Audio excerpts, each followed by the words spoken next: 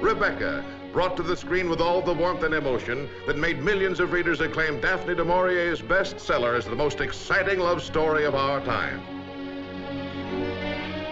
The fascinating Max de Winter lives on the screen in the person of Laurence Olivier.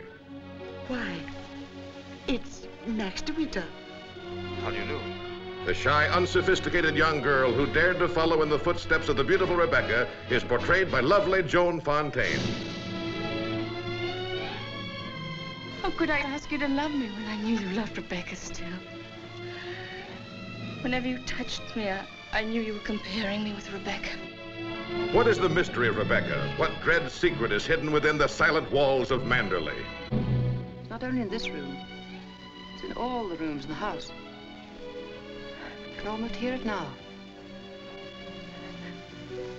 Do you think the dead come back and watch the living?